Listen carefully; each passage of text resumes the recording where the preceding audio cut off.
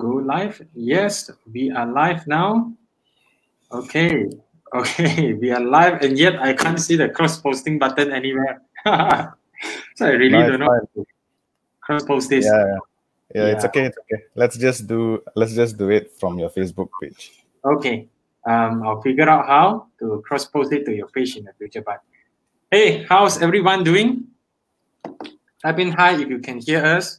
Sorry for being a bit late because we were setting up just now, but I think today is a very interesting day in the market. Blood on the street. Yes. Right. And despite yesterday, super good result from yesterday, yet the share price of the glove counters actually kept dropping until now. So yeah, Meng Teck, why is that? Why is that, Meng Teck? Before you ask me, I want to ask you first. Why? You ask me why is the share price dropping? Is it for the glove counters? We have Michael Chan here saying hello. Hello, hi everyone. Don't know why. I may say hello, Rondy and Meng Teck. Vincent say hi. Hi everyone. Hi, so guys. Why? I also don't know. In fact, today I actually asked Lucas. Okay, today I sent a message to Lucas. There's a new term now in the market. I wonder whether you are aware of that. There's a new term called Hood 9E. Have you seen this term before? Hood 9E. Yeah. I have seen it recently. It's only like the past 1 week or something. Yeah, you know what it means or not? I do. My Chinese is not good, but it's not that bad also lah. This is actually Hokkien a bit. So this one means, so I asked Lucas, hey, Lucas, Supermax, they all come out with so good result, then talk about want to do face mask, then put what ASP not factored in yet. Then if we look at the earning per share, it's like 30 cents for this quarter.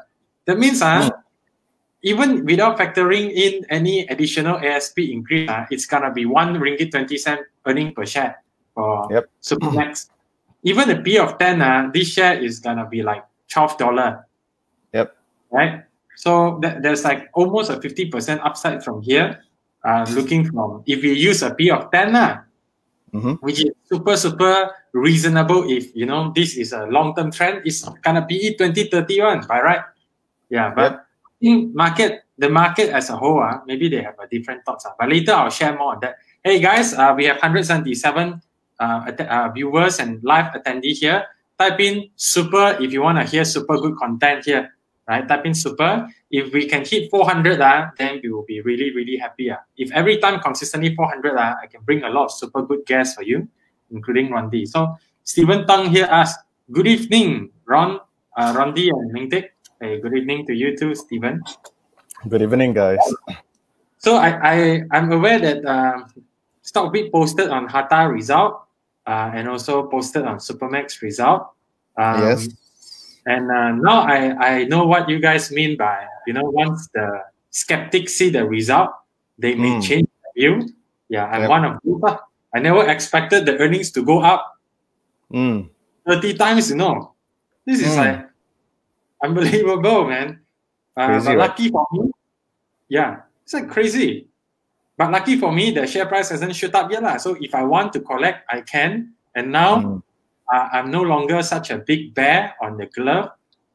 So I understand that I went to listen to one of your Facebook live, and you mentioned that you're finally going long on rubber glove. Is it? You bought Riverstone? Is it?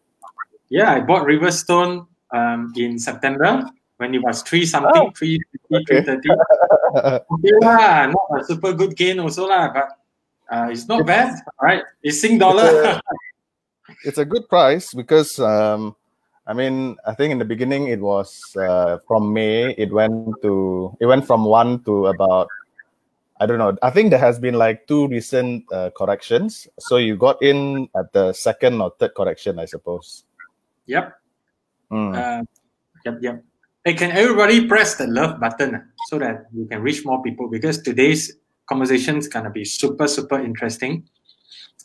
It's all about glove and then some tech counters and I'll be sharing some interesting tech counters that I myself am buying, right? So yeah. Hold on, let me just. So today, guys, how many of you got stuck in the rubber glove counters? Those from Facebook, how many of you got stuck on rubber glove counters? Type in stuck. Actually, Lucas, today Lucas shared with me something. He shared with me, hey, luckily we did the price in tutorial because last Sunday, Lucas came on my Facebook Live and he shared this thing called price in. That means sometimes share price already go up so much. When they actually release the good result, the share price actually drop. Right? Just like JF Tech, right? JF Tech went from very, very low price. How many of you bought JF Tech? Type in JF, right? And then it shoot up like double, triple. I think, in fact, the share price went up 5-fold. Then after that, this JF Tech, after they released the news of Huawei partnership, the share price is dropping. So, in fact, a lot of people already know about this Huawei thing. I don't know lah. Maybe they were rumors or what. So they bought in and they, goreng the stock up. Then once the official news is released, people start taking profit. And I believe this could be the same thing that is happening to the glove counters over and over again. Yeah. I don't really agree with that actually, Meng Teck. I think with glove, it is not. I mean, yeah, fine. In terms of the result, it is, people can predict it, and some people will get it right, and some people will get it wrong, right? But I believe that the market for the gloves are so big that it is not easy to manipulate. So I would say that the price movements of glove is very much on sentiment base, and it's very much on fund flows base. If let's say the institution starts buying and then it will move up. If the retailer starts selling, it will move down. It's more dynamic than just insider information and what information that I have before the market knows and all these sort of things. Yep, but I do agree that in Malaysia, especially this year, there has been just too many instances where other counters, not the rubber gloves, other counters, it is just people with insider or rather like privileged information. They just goreng the stock up, and once the result is out, and then they just sell on news. Yes. Yeah. Hold on, I'm looking into cross post share to any place. Oh, wait. I think we can see. Oh, I found a cross posting button, man. We okay. have live on Facebook page as well. I think so. Yeah. Okay, good. Thanks. Now that we got all the tech thing out of the way, we can focus fully on discussion on stocks. Actually, I got a special thoughts on stocks, on glove stocks as to why it dropped. But actually, this is just gossip only, just talk for fun only. Don't read too much into it. In fact, it's counterproductive to always speculate on why the share price drops. Sometimes it just drops because of no reason. The market just want to give you a bargain. But maybe, do you follow our ex-Prime Minister, Najib, the Facebook page? No, I don't. But I know that recently he's been talking about gloves. Yep. But yeah, what does his Facebook page? How does that link to rubber glove? Yeah. So this is what I think. So let me share my screen on his page. Let's make him more famous. I'll share the screen and we have a read together. Najib Razak. Okay. Yep. So in his post, he's typing in Malay. I think you can read, right? You're from Indonesia. He said that the profit went up 18-fold, right, compared to last year. And then now it's even higher than Tenaga, right? And they use the money to buy back shares and Supermax as well, right? And now he's like, you can see from his message, he's sort of like targeting them already because he's saying they are buying back the share to benefit shareholder, but not the masyarakat is what? Community, not the community. And I plead these companies to do more CSR, to contribute their money to COVID Malaysia.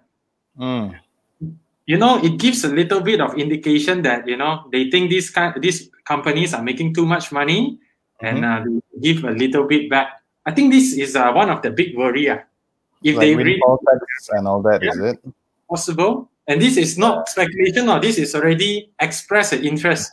And we all know how powerful he is in the vaccine. Yeah. I think, okay, maybe the first topic that we should talk about today is perhaps let's talk about gloves, right? So I think let's just lay down everything now with regards to glove. Like, what are the pros and cons of investing in glove, right? Sure. Maybe you start first. Yeah. So, you know, I think it's very, very well documented. You know, there is basically those people that goes for glove, and there are people that goes against glove, and it has become like an argument now. You know, last time it used to be, oh, technical analysis is better than fundamental analysis, but now the argument in the market is like, yeah, glove is going to keep going up. And on the other side, it's like, no way, glove is just going to be going down, right? So let me just lay down the reasons on each kind of like side. So for you, if let's say you are a glove bull, right? So these are basically the arguments. Number one is that, you know, they have a very clear earnings visibility for the next 4 quarters. I think if I'm not mistaken, the latest result is saying there is going to be a clear earnings visibility all the way until the end of next year. And the order book is that full. Means if, let's say, you order today, you are only going to get your gloves like at the end of next year. So that's number one, right? It's record earnings for the next 4 quarters. And then other than that, when people are ordering the glove, they have to pay upfront. So there is basically a huge windfall of cash into the glove counters. So that's number two. There is a huge cash in hand, right? Because the deposits have to be paid for you to confirm your order. So that's number two. So you're like already a bank, you know. All these rubber glove players, they have cash amount that are probably, you know, it's crazy. It's negative working capital, right? Yep. And then number three, it's basically, what are you going to do with this cash? You know, is there going to be an increment in dividend? Yeah, perhaps. So it could be a yield play as well. And then number four is average selling price. Average selling price, if I'm not mistaken, until today, it has not come down yet. It has always, and it has been continuing to go up. If I'm not mistaken, it has actually slowed down for a little bit. The growth has slowed down, but due to the global spike of COVID again, it is actually now back up. And it's accelerating again in terms of the increment of average selling price. Okay, and of course, all these glove players, they are adding more capacity. Okay, and other than that, what other thing is there? Yeah, and of course, even after COVID is, if even let's just say the vaccine is found, the demand for gloves are still going to be high because there is going to be people that administer the vaccine, and for you to administer the vaccine, you still need gloves, right? And lastly is, even let's just say after the vaccine is out, there is going to be already like a change of behavior in the global population and their hygiene awareness. So these are basically the case for gloves, I would say, right? Now, on the other side, is basically people are talking about, okay, no, you know, those are good, valid points, but these are my points. All right. So number one, of course, whenever the vaccine news is out, as you can see from Russian vaccine la, China vaccine la, it always kind of like reduce, or rather, it leads to a reduction in the glove prices, because these are sort of news that is detrimental to the prices of gloves. So that's number one. If, let's say, the vaccine approved, then the time frame of your average selling price, number two, is going to slow down and it's going to reduce. And then basically it's going to normalize. The average selling price is not going to keep going up. Your supernormal profit finally stops at the level. And then, of course, other than that is some people are still arguing that, oh, these glove counters are still expensive. But I mean, for that, I can actually argue. Like, I don't personally think that the glove counters are expensive right now. But yeah, some people are still saying that it is expensive. Next is basically the shortage of supply of the butadiene rubber, right? Nitrile butadiene rubber. So that is going to be a potential of a higher raw material cost and that. And then after that is oversupply of gloves because all these new entrants are coming in. The other day I was just doing a breakdown of all these rubber glove wannabes in Malaysia, right? All these counters that had decided to go into gloves, and there are easily 15 names, and I'm sure that more are going to come. So these are the sort of like the oversupply argument. So these are basically the case against gloves, right? And of course, there is another one which is saying that, those are the things. The other things such as the labor lah and windfall tax lah, and maybe a weaker US dollars lah, all these sort of things. And with all these two cases of whether you are for gloves or against gloves, at the end of the day, you have to decide for yourself which side are you on. Yeah. Yep. But I think for me personally, I have been talking about gloves. You can see in Talkbit as well, all the way from January. Even when we had Facebook Live, I think back in April or May, I was like hopping on about gloves, right? I was telling you, hey, Meng Teck, go and buy Riverstone. It's only $1.18 dollars. Since a long time, like, okay, let me monitor a bit first. Let me see this story. Then the time where I actually enter is like 3.3. I'm like, when you go to post something, I'm like, I'm so stupid, man. Then when you drop it 3 something, I'm like, this is my chance, right? So I have been talking about gloves all the way from January, and it really has gone through various cycles lah. I feel like I have actually learned a lot in this short span of time. I have never experienced such a bull in my life. But at where we are currently, I think there is definitely a case still for glove. I'm actually, if let's say there is a barometer on whether you're bearish of glove, which is 0, and I'm bullish of glove, which is like 10, I would say that I'm probably sitting at about 7.5, right? Wow. And I think from the very beginning, I have always mentioned that glove is like a sector, and the counters are those counters that you need to have in your portfolio, and that this is basically a thematic investment, right? This is a thematic investment.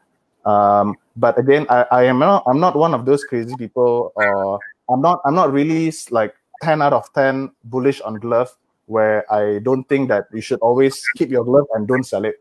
I always, I feel like, yes, you should be invested in glove. You should actually have 2 portfolios, in my opinion. I have always told my friends this, like, you should actually have 2 portfolios in gloves. One is like those hold to maturity portfolio, and the other one is like those asset for sale portfolio, in the sense that, you can actually buy low, sell high, buy low, sell high. And trading on fear and greed, that is on the trading part. But there should be always a portion of your portfolio that is invested in glove for the longer term, for the medium to long term, based on the theme. Yep. Yeah, I agree. Actually, I don't have much comment now, because seeing the profit of those glove companies, especially Supermax, really is unexpectedly high. Mm-hmm. If they can sustain like this for 3-4 years, I think even now, even let's say in the bad case where after this COVID situation, after the vaccine, the profit goes back to the past, I think this current price is still not very, very overvalued because of the big profit that they are making. If we look at it, the earning per share now compared to the share price, the PE ratio is 5 to 6 only. So do you think they can sustain this profit for the next 2-3 years? It's pretty much secure, Adima, isn't it? You mean like the supernatural, the supernormal profit, is it?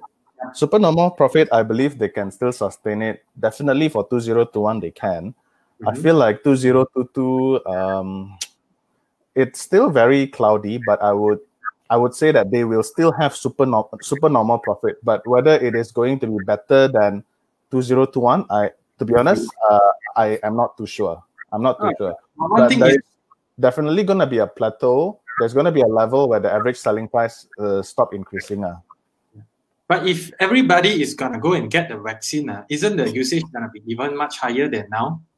Yes, I think so. So, for instance, if let's just assume that there's a vaccine by beginning of next year, and once there's a vaccine, I think what is going to happen is average selling price is going to either slow down or it is going to be stagnant, and over time it's going to drop, right? Because there is finally an end to the pandemic, or rather people perceive there is going to be an end to the pandemic. And then what is going to happen subsequently is that now all the people in the world have to be, they need to get they need to get vaccinated. And in order for you to do that, you actually still need gloves. So the glove demand is still going to sustain for a long period of time. But it's just that the average selling price is not going to be keep going up. So yeah, there is definitely going to be super normal profit still. Yeah, and my view now is, if you ask me long-term wise, if we buy at this price, it actually depends on what counter. Also, I don't know about all the counters. I only know about Riverstone, Supermax. At this current price, especially Riverstone, it only triple a bit only, right? So it's the counter that hasn't go up the most, and yet they have been consistently, even before this COVID, scaling up their operation, right? So, and based on the investor briefing last time, they are able to increase the average selling price every single month. I forgot the name. Every 2 weeks, they're increasing it, and that hasn't even been factored into the result yet. So, if you look at the profit that they will make in the next few years, I think that profit itself could cover the share price increase. Just based on the cash value itself, could cover a big portion of the share price increase. So it's actually the safety there.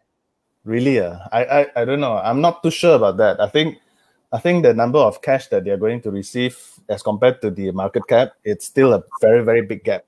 There is still going to be a very big gap there. But yeah, I mean, I agree with your points. But I mean, yeah, I'm just wondering, would you actually be buying Supermax because it's a cheaper stock right now? Okay, I'll share with you. My point of view is, glove for me now is still something that I will use it for trading. Yeah. Because what I'm afraid because I don't buy into the super long-term theory. I'll buy in the 2-3 years thematic story, right? Yeah. So if it's only for 2-3 years, it's very hard to tell how the market will react, right? Let's say if the market, those big, super big fund, they are already pricing in things that will be happening, the value 5 years from now, right? Even though they are still having the profit growth, all this, but they're already pricing in the potential ASP drop, right? So I've been through some training done by fund manager, UOB Kehian. I don't want to mention which fund manager. Even that fund manager himself is saying, glove now is very dangerous.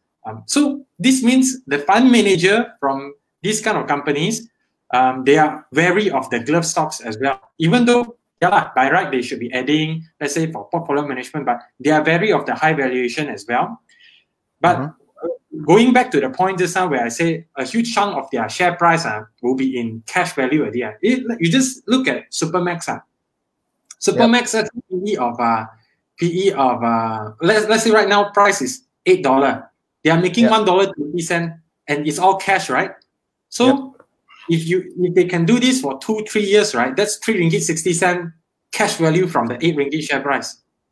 Yeah, and it will reduce the PE ratio. I mean, the X-cash PE ratio will reduce for sure. Yeah, the PE over EBITDA is only like, I mean, the real price that you're paying is like $4 something for the long-term business. So I think it's not that expensive when you look at it that way. Now, when you look at it that way, not that expensive. And but if you ask me, keep for long-term, am I sure to make a lot of money from it? It's very uncertain for me. But I do think that this stock right now at this current valuation with the team, all this, still got room to go on. Okay, I personally think, but the entry point is important. No? So my strategy is different. I look at it more from, okay, FA wise, I think no problem, at least Supermax. But it's definitely I must look at the TA. Whenever it shows this is downtrend and bearish, get out. When it starts to show sideways and potential to go up, that's when I get in. So it's already fulfilled my FA side for the short term. Now I'm just following it with TA side and risk management. So what happened if, let's say, your Riverstone, right? It suddenly went on a very bearish run and it becomes like below 3. Are you going to cut loss, or are you still gonna keep it? I will cut loss, but definitely not when it's like below 3. Much earlier, unless it gap down. So because the share price will drop in one day most of the time, it will show some sign like MACD cross or lower low, lower high. That's when you get out. So for me, I'm using it to get in, get out, get in, get out. And it's quite interesting, man. These stocks, volatile stocks, pretty fun to trade on. I mean, in the past, recently, it's very boring. It is actually very fun to trade because, I mean, for everyone, I mean, Meng Teck is in my kind of like a close circle. So he receives like my broadcast list, right? And I've been telling him, that I think during the first correction after the Supermax result and the Russian vaccine news, every single day was just like selling for like one entire week. And every single day I was buying. And then after that, what happened is after Top Glove result, right?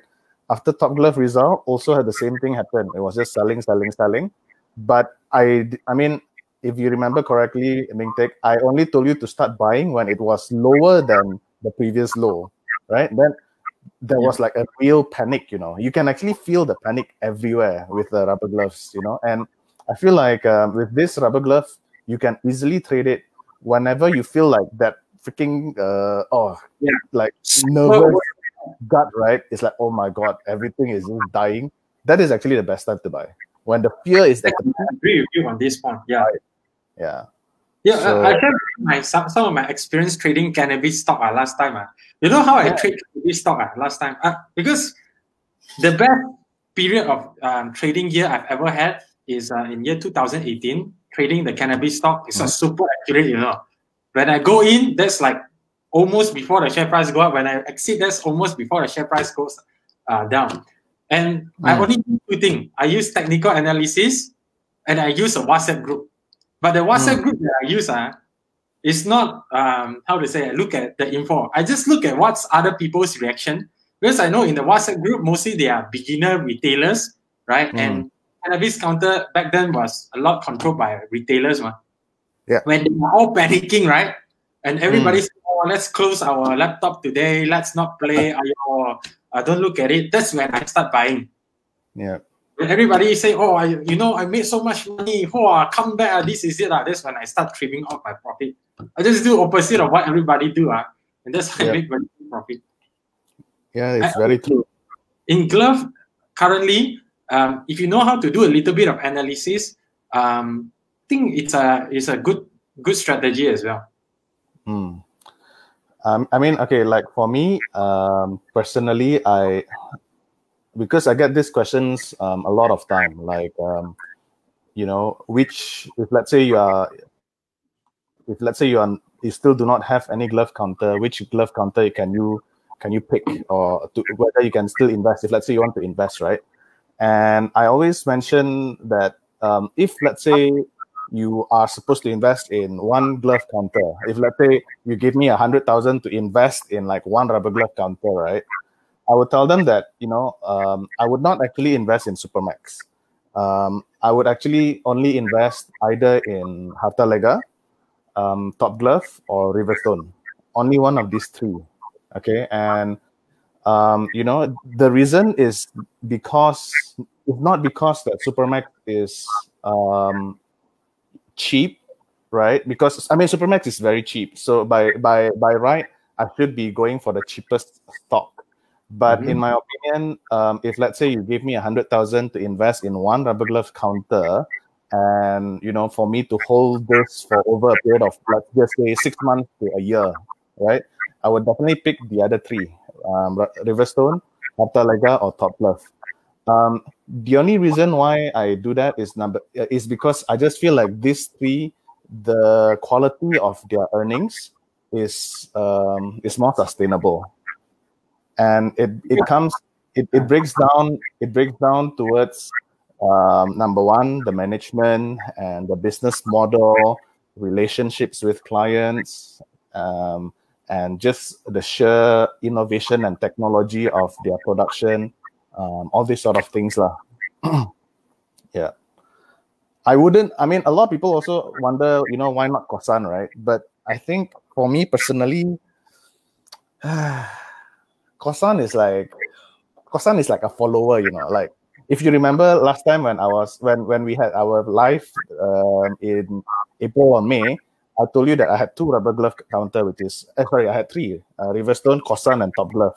But ever since I took profit entirely on my Kosan, I realized that Kosan is a little bit of a laggard. And Kosan, although they have clean room gloves, which actually is very much in demand right now, and which is exactly why I choose Riverstone over Kosan.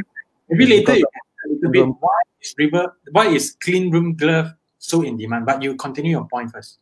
Yes, so so that is why I would pick Riverstone over Kosan. And I also feel like another strong point that you need to consider also is basically the generation, like who is actually managing the company, right? I feel like in terms of generation wise, I feel like Kosan, I mean, the Tan Sri is a little bit older, and who is going to take over after him? It's still a little bit of a question mark, but at least we know Harta Lega, the son is already running it, and Top Glove, there is plenty of capable people of doing it, and Riverstone, I think the owner is still not very old as well, so I think there is still a longevity in that sense, lah. Yeah. So in terms of long-term investment grade glove stocks, right? I think even since before COVID, many people already identify out Top Glove, Harta, and Riverstone. But Riverstone actually don't get a lot of love because they are in Singapore and not a lot of people look at it. And they're sort of like a Singapore discount. And now everybody say, oh, if Supermax go and list in Singapore, would they get better pricing, better valuation? Actually, this one is very uncertain because if you look at Riverstone, you will know already. It's actually not very much love there, not as much as in Malaysia. So I don't know whether this will push up the valuation of Supermax as well. But maybe we can share a little bit. Why is the clean room glove, higher in demand now? Is it related to COVID or is it more on tech? It's more on tech because, I think clean room gloves all this while so I think everybody needs to understand that there are different types of gloves. Even sometimes it is actually quite comical that there are some news in the newspaper of like a listed company who wants to take over a glove to become a rubber glove manufacturer. But it's quite comical in a sense that when they target these rubber glove players, right, they are not even producing healthcare gloves. They're, for instance, producing some gardening glove or industrial glove and all this sort of thing. So these are they are totally different. They are not healthcare glove. It's not compatible, right? What we are looking at and what has been in demand is basically healthcare nitrile glove. So that's very much in demand. But for Riverstone, they actually have, I think, if I'm not mistaken, I cannot remember, I think either 10 or 20% of their production is in clean room gloves. Now, clean room gloves on normal occasion is always being sold to technology manufacturer, like all the semiconductor guys, right? Because these are the gloves that is being used in like clean room level 100 or 1000. So that is clean room gloves lah. And as you guys know, nowadays a lot of tech stocks and tech manufacturing stocks are on the rise, and I think that has finally moved the prices of clean room gloves of late. And I think this price of clean room gloves is very sustainable. Yeah. Maybe you can share a little bit on the tech side. Actually, I've been looking on the tech stocks also. I don't know why is their revenue and earnings having a catalyst, especially right now. Is it a coincidence, or did this whole pandemic thing sort of accelerated the tech stocks? I can't see the correlation. The pandemic will accelerate them. Sorry, Meng Teck, you broke out a little bit. What's the question again? My question is, why would the tech stocks suddenly have more revenue, more profit in this period, as in the Malaysia manufacturing tech stocks? What is the thing driving them? I don't see why the pandemic will suddenly boost the thing that, boost the demand of these tech stocks. They are not the software stocks, They are not the online work from home stocks. They are the tech stocks. Those are making electronics, all this. Yeah. Why is there acceleration right now? I think definitely a big part of it is the US-China trade war. I would say that's the biggest part of the reason why. Maybe let me just give you an example of a stock that has been discussed quite heavily in StockBit of late, right? It's basically PIE, P-I-E. It's an example. I just want to give you an example. So for instance, PIE. So there is a verified user in StockBit who is very bullish on PIE. And the reason why is because the parent company of PIE, which is Foxconn, they because of the US-China trade war, they actually have shifted the production of PlayStation and Nintendo into the PIE in Malaysia. And therefore, right now, because of that particular windfall, right now the company is manufacturing this, and the factory is very busy 24/7 manufacturing PlayStations and Nintendos and all that. So I think this is just an example. And there are a lot more various stocks which are facing the similar trend. Of course, these are the EMS players. Other than that, if let's say you're talking about the HDD players like Dufu and all that, we all know why these guys have kind of like a strong demand, and why their prices surge is because just plainly due to the digitalization of and the internet era, the speed of the internet era, or the adoption of the internet era and digitalization due to COVID. Yep. Are you invested in any tech stocks, Meng Teck? In Malaysia? No, but in US, yes. In US, yes. It's like first line for manufacturers as well. No, not in manufacturers, but in software stocks, Square, C Limited, CrowdStrike. All these are really... Because if I'm investing in US, right, usually it's more for long term, and I look at it as a really, really secure, really, really solid long term counters, right? Maybe later, if we have some time, we can talk a little bit about that. But maybe because just now you were talking about PIE, right? Maybe let me check the PIE. I'm sure based on the surface, people will look at the PIE and it will look expensive one. Is it? PIE. Yeah, P ratio 28 something, because many people may not know about this PlayStation being made here, all these things. And in fact, I also didn't know. I only found out recently because of StockBit.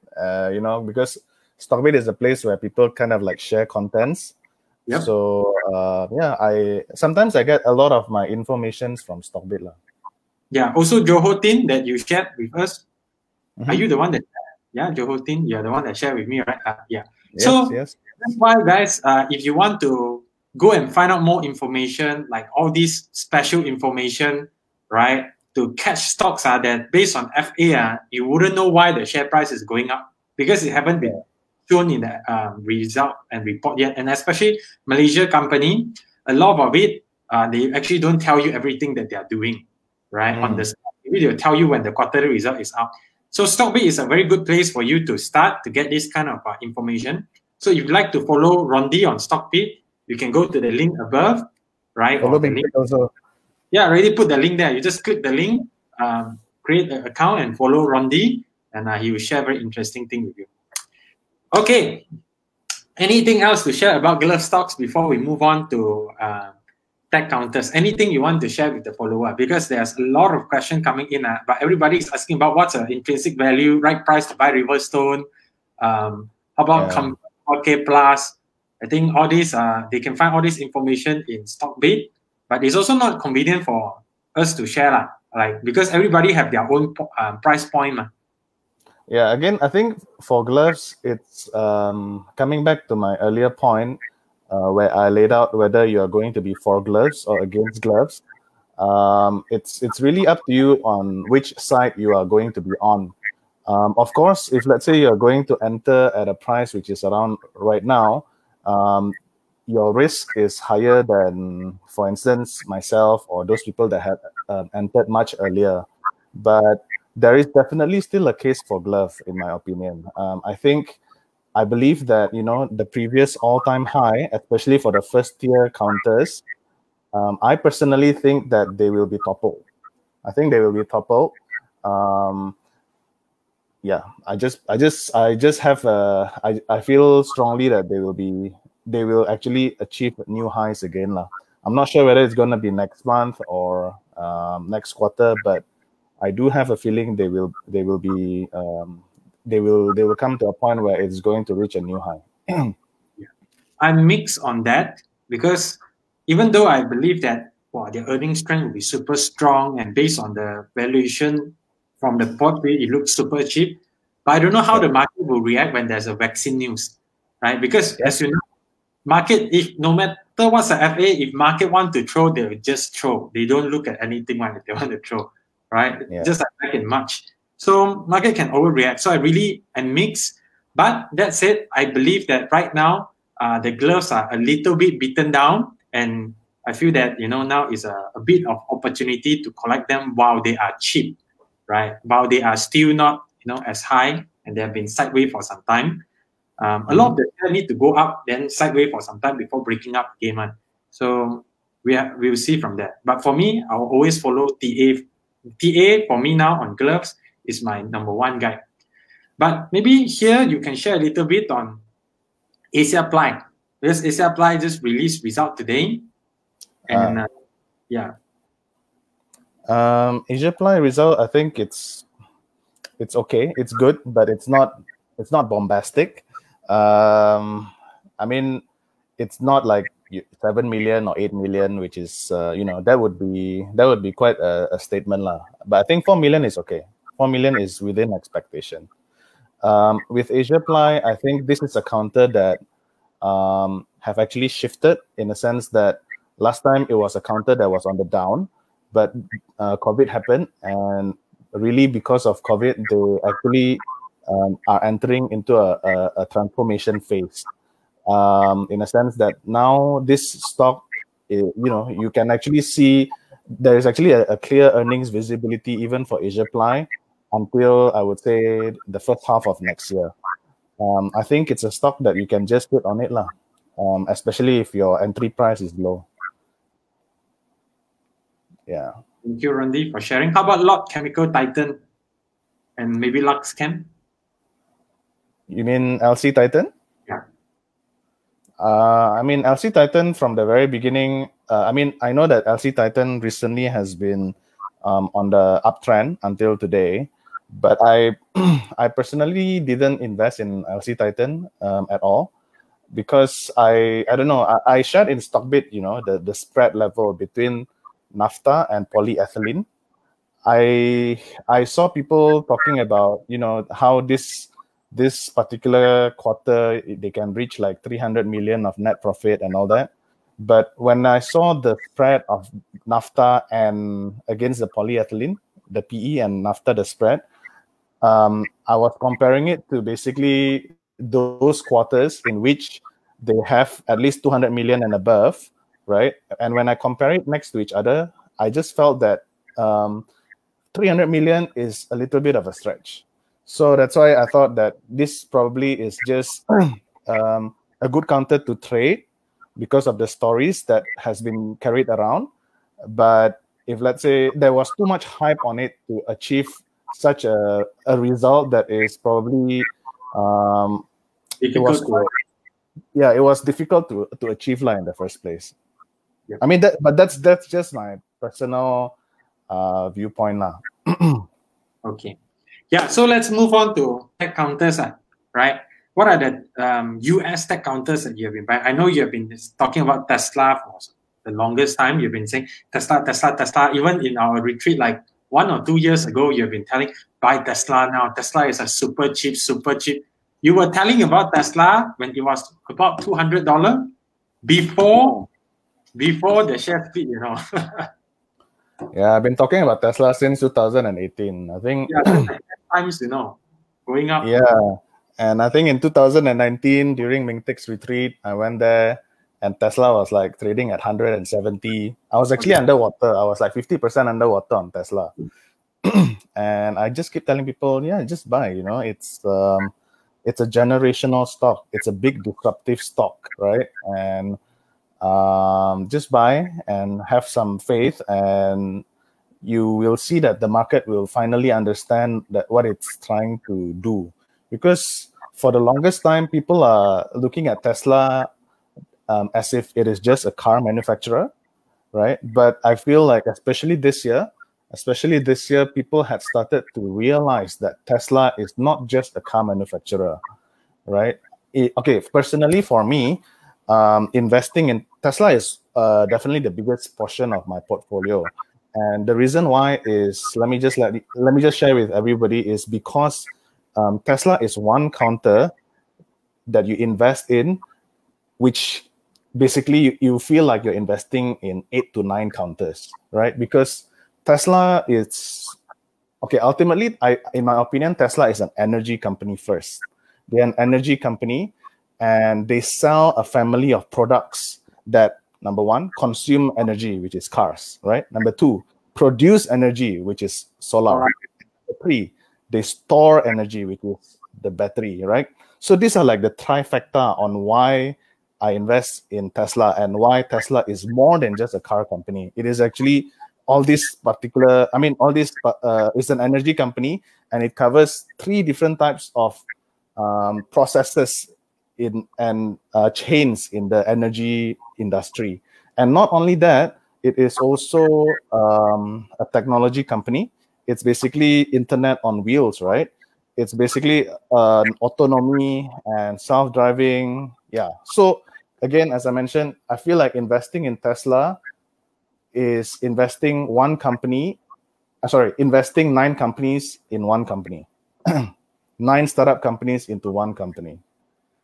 And yeah, I think that's the realization that the market had this year, and therefore the stock just went off the roof. But is Tesla worth buying now? Did you buy Tesla at all, Meng Teck? No. Why don't you, I understand you trade on options, right? Yeah. Yeah, why don't you just sell a put on Tesla or something at an interesting price? Very far or near? Up to you lah. whatever price that you feel you want to buy it in the company. The reason why I haven't got into Tesla is I haven't actually been able to calculate what's a rough value of the company. I know it has very good potential, but I cannot put a value on it. So if I were to go into Tesla, for me, it will be just buy a bit like the method that you mentioned. Just buy a bit over time, no matter what price. Just buy a bit over time, right? Yeah.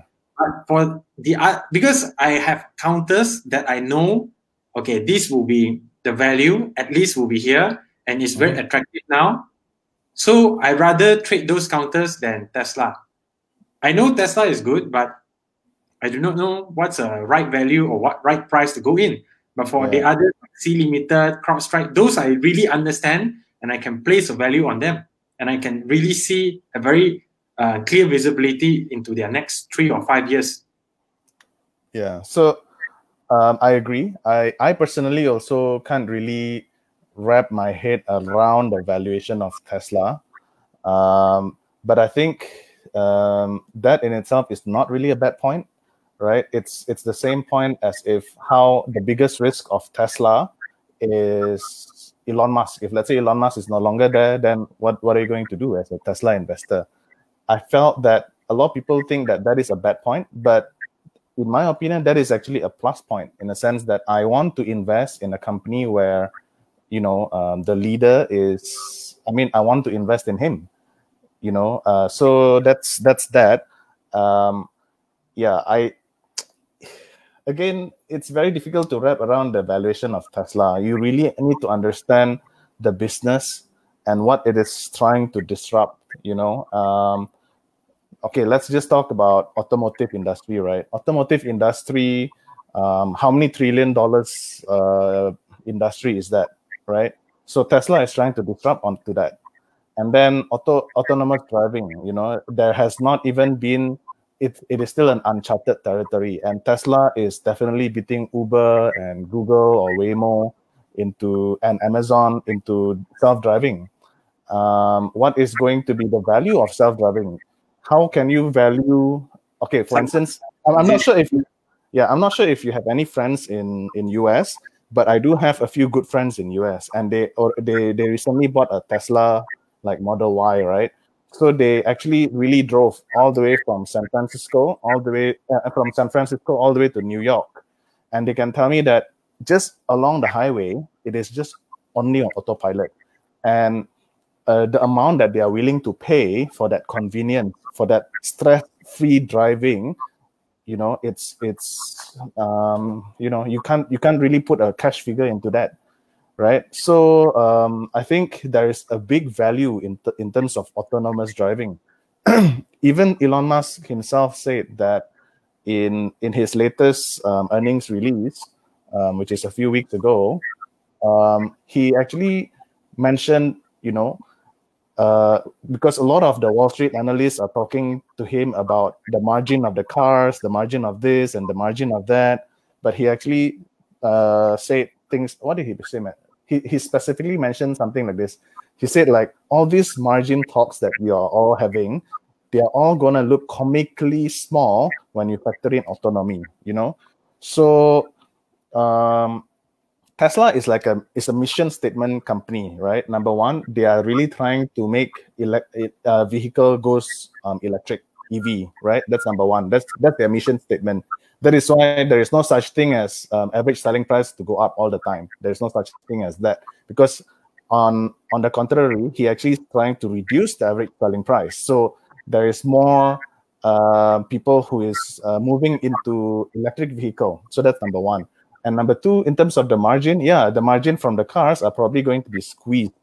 But the big profit, kind of like Pandora box, is going to be from autonomous driving, because these are really fat margin businesses going forward. So in terms of valuing Tesla, it's very, very difficult to wrap your head around it. But for me, I just actually asked myself a question, you know. The question that I ask myself is just, do you think that in 10 years' time, Tesla is going to be a $1 trillion market capitalization company? And, you know, if I look into the company, I look into the people who is working into the company, all the smartest people in US, right? All the smartest engineers, all the smartest scientists, they all wants to work for Tesla, okay? So the smartest people are in Tesla, right? And they are so laser focused on what they are trying to achieve. And they are just so disruptive in terms of what they are trying to do. Yeah, then after I compile everything, and I just feel like, yeah, I believe that in 10 years' time, Tesla can definitely be a $1 trillion company. But here comes the argument from, I'm not a bear. I'm not a Tesla bear, okay? I just want to be clear out there. I'm not a Tesla bear. I'm not a rubber glove bear. I think there's a price for everything. And in fact, I very much love Tesla. And I think Tesla will definitely, at this point, based on the knowledge I know, autonomous driving, they are going to eat the whole market today, because they are so far ahead of all the other people. In terms of the electric car also, I think it's very difficult for another competitor to come in. because they have these economies of scale thing, including their autonomous driving and also their battery technology. They're always thinking how can they make the thing cheaper by innovating. I think they are very far ahead of all the competitors, very difficult to fight. Just that one thing is even if they become a $1 trillion company in 10 years' time, it's only a double, based on the current share price. Double in tech per annum is like 7% return only. So they need to become 4 trillion company for us to have a 20-30% return per year. That one I'm not. So that's why maybe you can scale your entry line,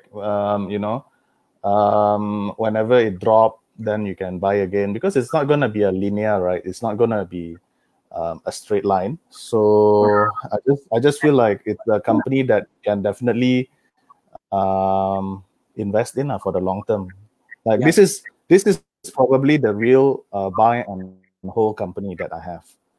This Rubber Gloves is not a buy and hold; it's a thematic investment. But counters like Tesla, in my opinion, is a buy and hold counter. But one thing with Tesla, I'm not so sure whether the share price will be as volatile as last time, because I realized that it's a big shift in the sentiment towards Tesla this year. For some reason, the fund managers have gotten in and they believe the story now. So it's not like last year where everybody shouting. Let me correct you on that. I don't think the fund managers believe in Tesla. I think the retailers believe in Tesla. I think Tesla is very much a retailer. Yeah. They are still skeptical. I think fund managers definitely are finally see the big picture, but the surge in Tesla shares is very much driven by retail, in my opinion, because if let's say, because Tesla feels like Tesla is like a Kim Kardashian of the stock market. Everybody is just talking about it, right? So when everybody is talking about it, everybody just looking at it, and all the retailers are just really buy the story, and it just went off the roof in terms of the price movement and the price appreciation. Yeah. Oh, and I actually have another theory as well. Maybe, yeah. I have a theory in the sense that what is how you perceive in terms of valuation, right? Imagine if, let's say, you are in the US, okay, and in the US, do you know what is the interest rate in the US? 0.25% for the base rate for the banks, but I think probably 1% if they are putting it in the bank. If, let's say, you put into an FD or maybe even in a 10-year treasury bond. 0.8%. I invested in the bank. Yeah. Yeah. So what I'm trying to say is that, right, for people in the US, if let's say you are investing in a risk-free asset, you're only going to be yielding about less than 1%. If let's say you're taking that particular interest rate and you imply it into a PE ratio, that is basically a PE ratio of above 100. Okay. Yep. So what does that mean? Because of, if let's say you're implying a PE ratio of above 100 on a risk-free asset, right? In terms of valuation of what is cheap, then this actually have elevated everything into the next level, right? So if let's say you imagine yourself as an American, if let's say you're not investing in stocks, what are you going to invest in? Are you going to just hold your cash and put it in the bank? Would you rather be stuck in a stagflation, in basically a negative real interest rate in terms of your purchasing power, right? Or would you rather bet on a techflation? A techflation is equity and tech, the tech equity, right? Would you be investing in like a growth game? Because, well, if for me, I would rather be doing that, because I feel like equity and tech is of more value in terms of their growth than a worthless fiat currency. Yep. That's another way of looking at it. So, yeah. And maybe next time we talk about crypto, but we don't have time for today to talk about crypto. But crypto is very interesting, because even Square, PayPal, they are now buying some crypto and they're accepting crypto. So that is a interesting discussion. I really don't buy into a crypto story, but I may be wrong, just like how I was wrong with, not wrong lah. Like I don't fully believe that some I think Meng Teck, you need to get your ass into cryptocurrency lah. Yeah, I finally believe in crypto story. Seriously, this year. Hey, next time we have a discussion on crypto. Let me know. I'm not the expert in it. I'm not the expert in it, but but I just see a fundamental change lah, you know, and I feel like there is a space for cryptocurrency and gold, basically any other commodities other than fiat currency in anyone's portfolio. Yeah. Okay. But that's another time. Maybe you can invite a crypto expert. I also want to understand more about it. I have a few in mind, and I may invite them. So anyway, maybe another reason why Tesla is going up is, could it be because people finally see their car on the street and a lot of people using the car on the street and autonomous. That's why they're like, oh, finally realize the thing has materialized in front of them. Just like how the rubber glove people don't believe, then now see the profit, they start believe. Actually, that one I don't know. I mean, maybe. Yeah. Maybe lah. Maybe. Maybe we take a few questions from the floor. Yeah, it's already 1 hour. Then in 5 to 10 minutes. Questions. Yeah. There are a lot of questions, man. If you look at the chat box, there's really a lot of questions. Some people are asking. YCO asks, what do you think of NIO? NIO. Okay, I mean, I personally, I was very skeptical on NIO in the beginning. I was very, very skeptical of NIO in the beginning. As a matter of fact, I think I wrote something about NIO in StockBit. Let me just take a look. And then later, maybe you can comment a bit on Apple Car, right? Because somebody is asking, how do you look at Apple compared to Tesla? Maybe she's referring to Apple Car, which right now is just nothing is going on with Apple Car. Yeah. Yeah. On NIO, I think personally, in the beginning I was very skeptical, but over time I get warmer into the idea that this NIO is finally able to overcome the production hell. You know, they are finally able to produce car with a gross profit margin. I think that is very important. It could be already an inflection point because in terms, I mean, making cars are not easy, you know, like making cars are difficult, right? And if let's say you are finally able to make money from producing car, that is already the big first step. And NIO finally had that. And yeah, I think it is a story that you can put into your watch list. But in my opinion, the valuation of NIO is expensive lah. Yeah. But it's definitely a legit story. Like I wouldn't even discount NIO compared to like a Nikola or something like that. Yeah. How about Lucid Dream? There's like a new article saying what Tesla ex-engineer come out to compete with Lucid Dream. How about there's a lot lah. I mean, like seriously, like SPAC, like there are a lot of companies that is. Sorry, go ahead.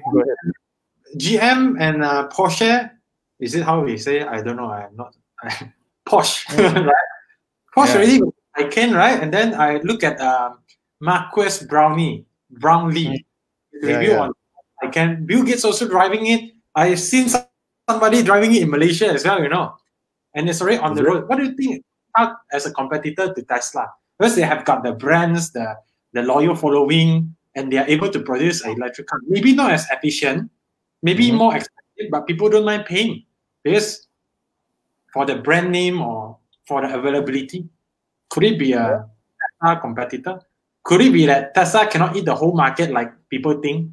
Yeah, I think there is a big misconception, you know. Again, coming back to my earlier point, there is a big misconception where people feel like a lot of the electric vehicle, the so-called Tesla killers, are actually bad for Tesla. I beg to differ, and I feel like even Elon Musk will beg to differ because, again, coming back to the point, I feel like Tesla is in the electric vehicle market doing it as a mission statement, in a sense that he doesn't mind competition. Why Tesla actually went into China, and Elon Musk know damn well that when he goes into China, there is going to be definitely a lot of cases of a spillover effect from his technology into the Chinese, right? But he totally doesn't mind that. Like, he's not so selfish that he wants to keep everything for himself. He actually went to China because it is the biggest EV market. So he is taking all these challenges, all these newcomers face on, right? So again, coming back to the point, it is a mission statement. The more EV vehicles there are on the road, it is actually better for Tesla. Okay. It's just that you need to. Recently, there has been a lot of like all this SPAC. It's a similar thing like a reverse takeover where like an electric vehicle startup go and buy over like a shell company, right? And go listing into the NASDAQ, raising a lot of millions and billions, but they actually have nothing, right? So those are very dangerous, lah. You need to really differentiate which companies are valid and which are just a bluff, lah. Hey, one more thing. This one you're gonna be, maybe you'll be like, let's shut down this point. One of the concern that I have with Tesla is Elon Musk seems to, maybe I'm a bad guy, seems to care more about spreading the technology more than making profit. More than making what? Profit for Tesla. Yeah. Does that bother you? Because it bothered me. What if he's like really so, what we say, so charitable that, go and use my technology, never mind. My goal is not to make money. My goal is to make sure, we have green energy, we save the world, at the expense of Tesla shareholder not getting a very good return. Well, I think just as any company that is still developing, Tesla is definitely is not even close to maturity yet, right? Just as with any companies that is still developing, it depends on the approach that you are trying to. Do. Are you trying to make as much money and be opportunistic as possible right now, or are you trying to really give the market a chance for adoption of what you're trying to do, and then at the end of the day only start monetizing from there, right? So again, for Tesla, the business plan is actually very straight on. Like, it's very clear. Number one, try and give out as many cars on the road as possible, make it as cheap as possible. And the more these cars are driving for you, the more data that you collect for the autonomous driving. And the autonomous driving, you will have millions and billions of miles, and this will perfect your autonomous driving. And from your autonomous driving, this is basically where you can really make the money, because the margin, as I mentioned earlier, is fat, and the margin are recurring, right? It's just like Apple. It's a repeating story from Apple. So I think I am not too concerned with regards to making profit.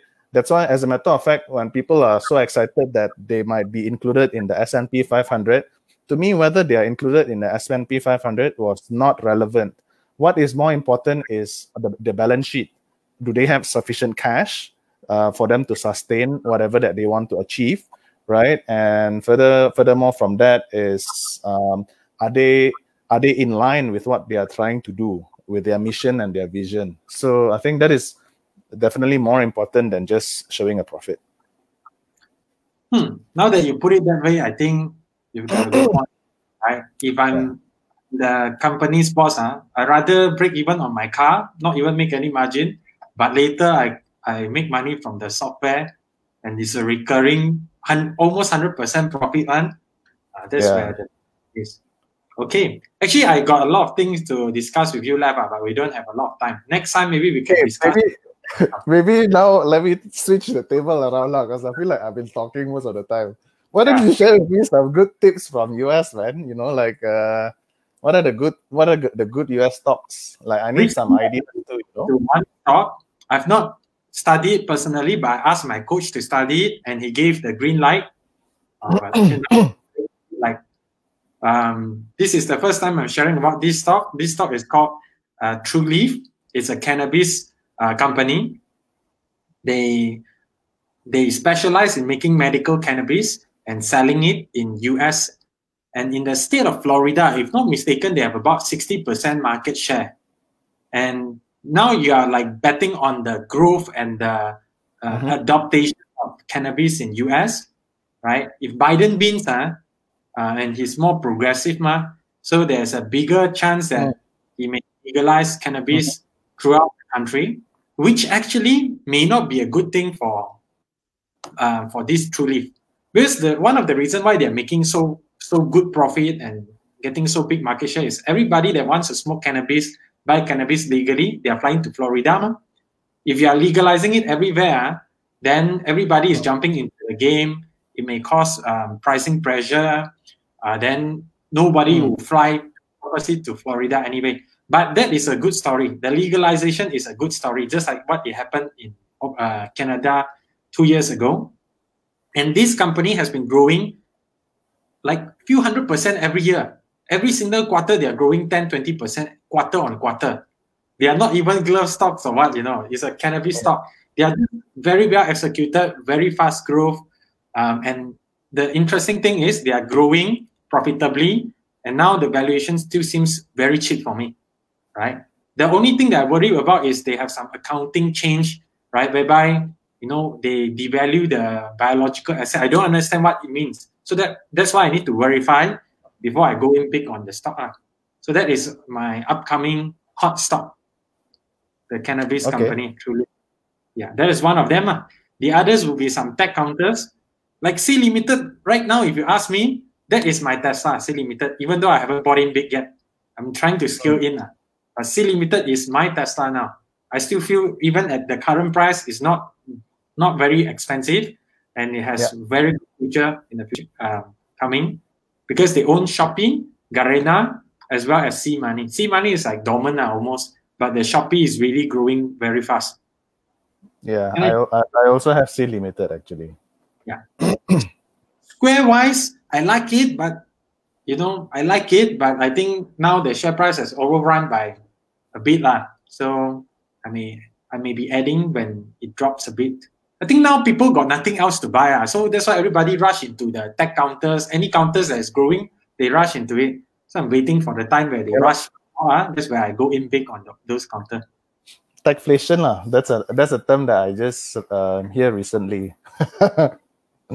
I personally, I think I've been investing a bit like old people. I've been buying into those contrarian stocks.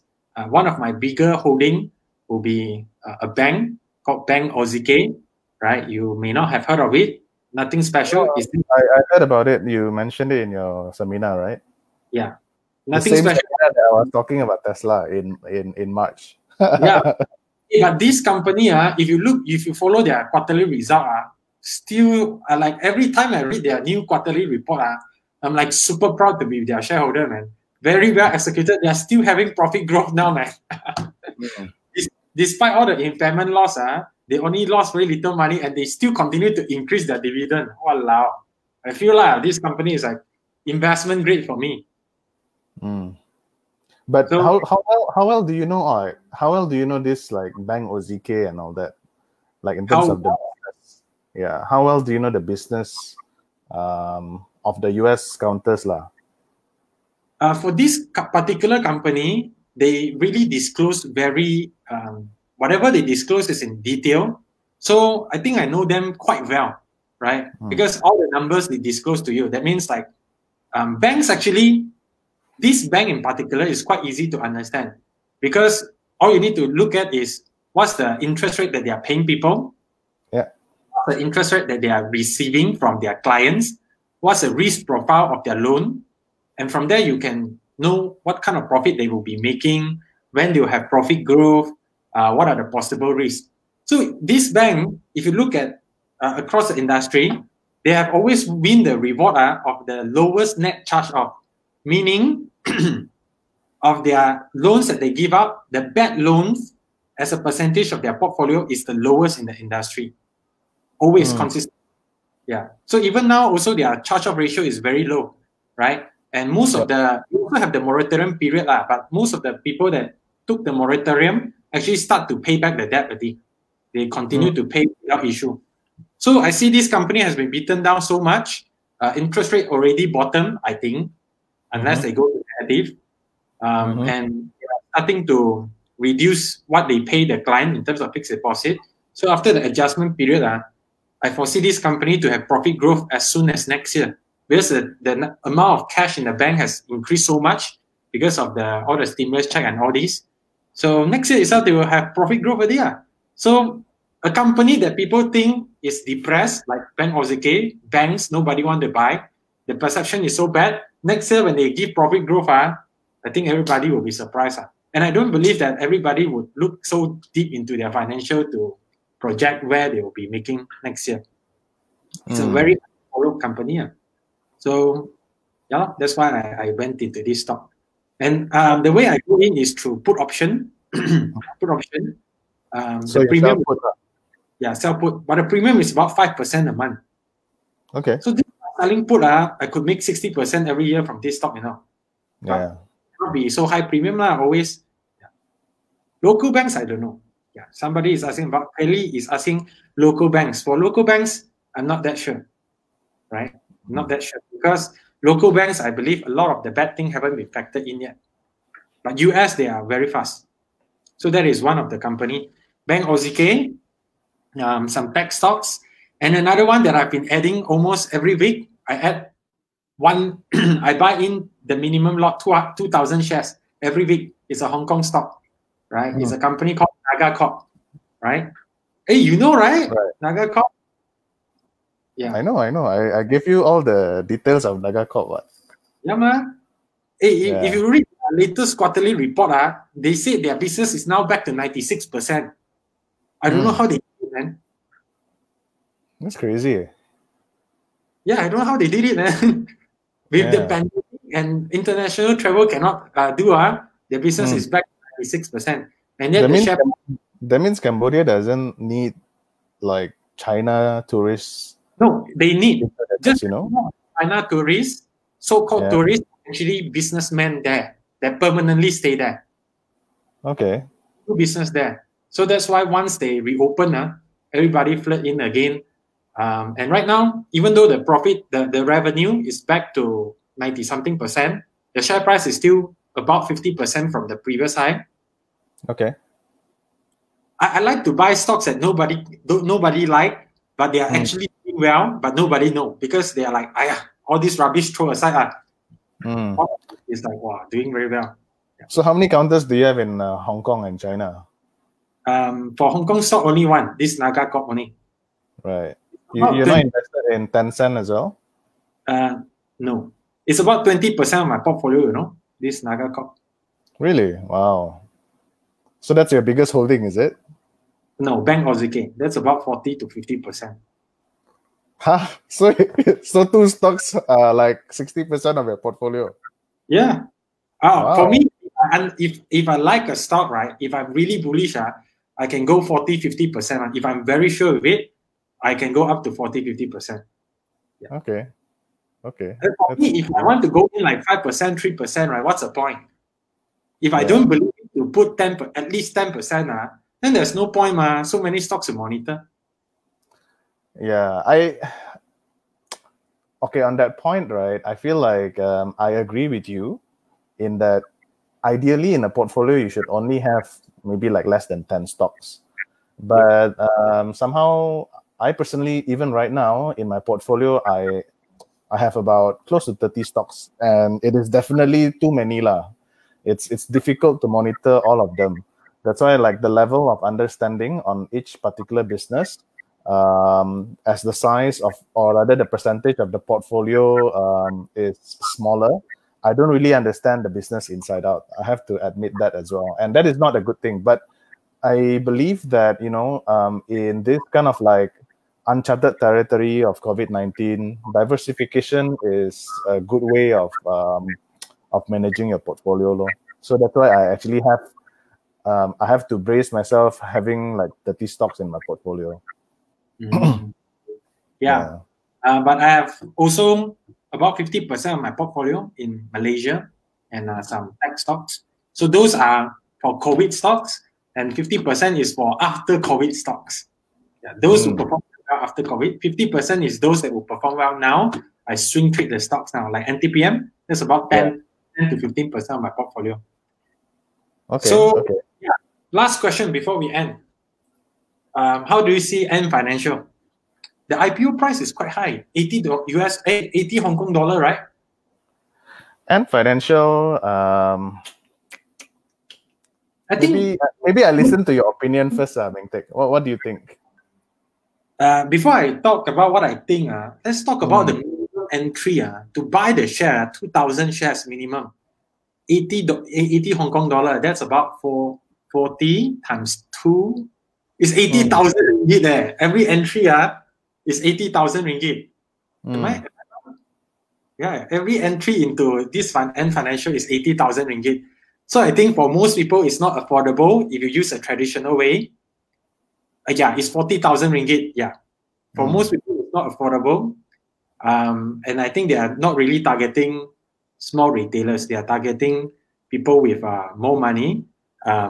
So the other day when you asked me, I have a look at the prospectus. I haven't looked at the pricing compared to the earnings. But when I look at the earnings and the revenue trend, all this, it looks quite good. I don't know whether it has been priced into the thing, but I think this IPO should be doing very well.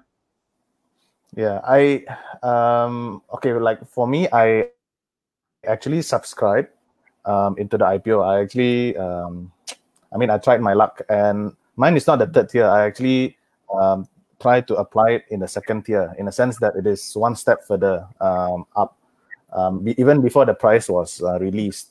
And the only reason is I was just applying it because of the hype that it is having. In terms of whether it is expensive, I do believe it is expensive. But even fundamentally speaking, I can't comment much also, because I have never actually tried Alipay. I have never been to China for quite some time also, and it's just what I see in the newspaper and what I see, what I hear online and stuff. But it does sound attractive, lah. It sounds like a big hype on that. Have you studied Square? Yeah, so I actually was wondering, how does that compare to Square, and how does that compare to like Stone Cold in Brazil? I think Square for China, but much bigger. They are like Square for China, but much bigger and much more powerful. Yes.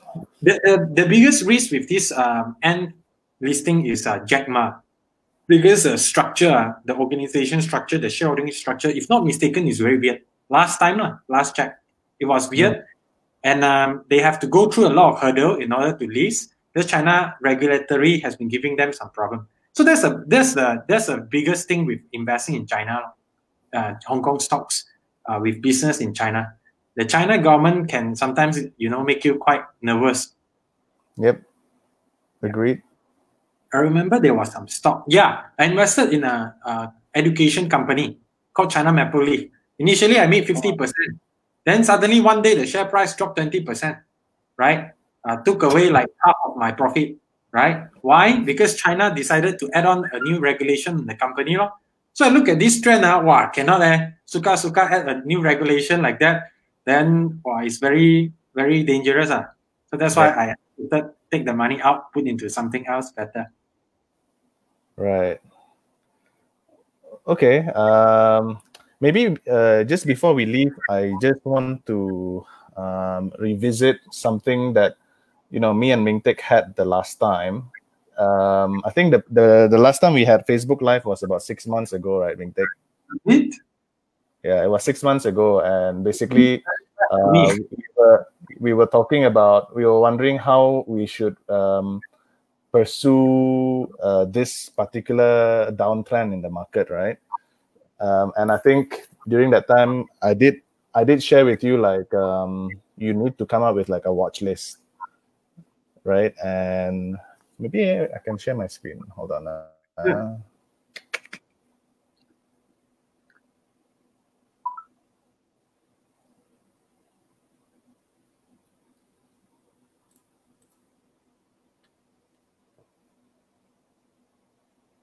Can you see my screen? Not yet. Okay. Maybe you can share the application window or something like that. Yeah, hold on.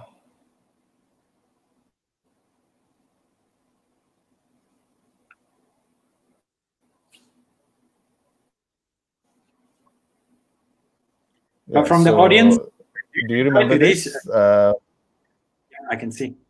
Yeah, type in enjoy if you enjoyed today's sharing. Yeah. Yep. Maybe you can enlarge. So I think what happened. Enlarge. Is it possible? Yeah, Rondy shared your watch list because this is from right. Give out the Excel. Yeah. So what I wanted to share here is it's just very simple. It's that I think about 6 months ago when Meng Teck and I went on Facebook Live, we discussed on how to go about riding through the crisis, riding through COVID-19 crisis. And I think my answer is that everybody should actually have their own particular personal watch list on as to what are the stocks that they would like to invest and nibble over this particular downturn, and what stocks to bargain hunt and all that. And I came up with this 40 watch list, and yesterday I was just going through again what has happened with regards to all the stocks in my personal watch list. And I think a lot of the stocks had actually done very well. You know, if you average this, the return over the past 6 months is about 40%. Now, this is not to say that, this is not to show off or anything, but I just feel like this approach where, everybody should always have a strategy on how to manage their portfolio and how to manage their money and where to invest, right?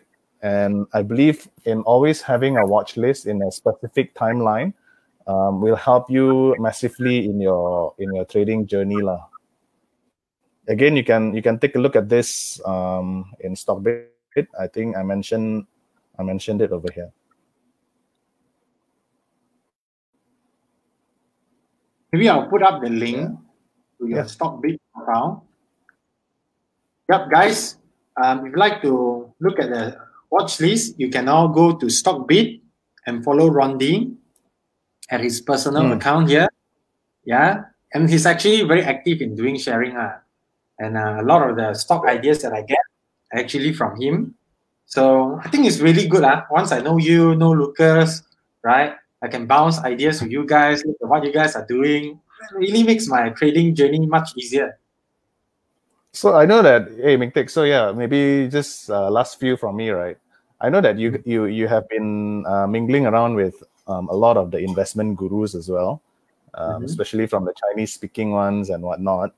What is their, or rather, what's the general consensus with regards to what they feel they should do, or rather, like what layman investors should do right now? Now we are already 6 months post the crisis. How should you position your portfolio from now? If I look at what the other gurus are doing, a lot are still very bullish on the rubber glove stocks, right? I feel like it has still got a lot of room to go, and everybody else is betting on growth. So everybody is rushing into tech stocks and rubber glove. That is still the trend now, and people believe. Do you think that's a wise idea? I could be wrong. And I've been wrong so many times, so I don't dare to speak so much. But I personally am positioning for something that I'm more sure of, which is the end of COVID. Because maybe I've been ingrained by reading so many books to be a contrarian. So I like to go where people avoid and find some gems there. I think that is safer rather than chasing the growth stocks now. A lot of the growth stocks, yes, they are growing very fast now, especially because of the COVID helping them, boosting their earnings. Like maybe Shopee now have a super fast growth. Maybe some Fastly, CDN have fast growth. Maybe even Square. All these have very fast growth. But this fast growth is because everybody is rushing to the, to digitalize their stuff, ma. But after this, will the growth rate be as fast?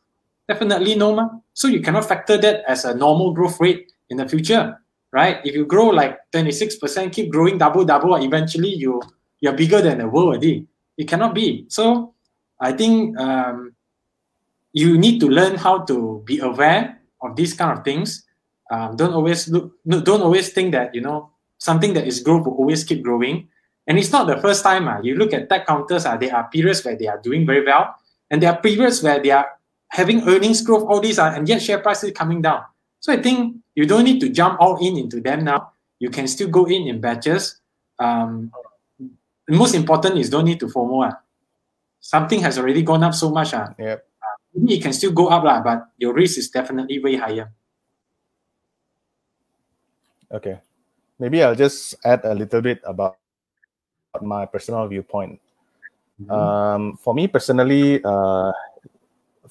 number one is right now we are actually moving into a very volatile market with all this political noise and whatnot, right? So I personally am trying to increase the cash position of my portfolio. That's number one. As a matter of fact, this year I have been selling a lot of stocks. I have actually been selling Tesla because due to the gains in Tesla and rubber gloves, at one particular point of time I was so long in terms of the equity to cash ratio that I actually have to sell them. So doing the portfolio balancing, I had to sell some of these counters. But right now I feel like if let's say you have a portfolio, try and be prepared for some sort of a sell-off in the market, because historically when we see the US presidential election, there could be some sell-off initially. So that's number one. Number two, I feel like especially in Malaysia, people should try and position themselves, not just be fully invested in Malaysia. I think there are a lot of companies out of Malaysia, in the US, in Hong Kong, and all that. I feel like in terms of diversification, you need to get out of Malaysia. That's number two, because the ringgit, our ringgit is a high risk currency in a sense that it can easily depreciate, especially with all these political instability and all that. There are noises about how the credit rating agency is going to again downgrade our sovereign rating and whatnot. All these are high risk into the ringgit. So that's number two. And number three is, I think you should be investing in it should be a balanced portfolio now, in a sense that you should be investing in companies that has very good earnings visibility, i.e. like the rubber glove stocks. And then you should also be you should try to tilt your portfolio into counters that has also both very good earnings visibility and at the same time has a good value. So these are basically your counters like Denons. I think Denons is quite good. What else? Hopefully we can get the management. And some Hong Kong stocks, there are a couple which are good as well. And there are some thematic investment as well, like for instance the furniture, right? The furniture stocks, actually they had a shift in fortune of late. So, and they're all very cheap, I think Homerates and Lehan and all that, they're all trading at X cash PE ratio of below 10. So maybe this can be of considerations as well. So those are basically counters with earnings visibility. Next is, in my opinion, personally for me, I'm right now shifting towards a lot more. I'm shifting also some portfolio allocation to long-term defensive value stock, as well as a little bit of turn around or oversold bid down stock as well. Maybe you can share some names. Okay, long-term defensive value stock, in my opinion, are counters that are Johor Tin, counters that are MFCB. I would consider MFCB as another one. And turnaround, beaten down stock.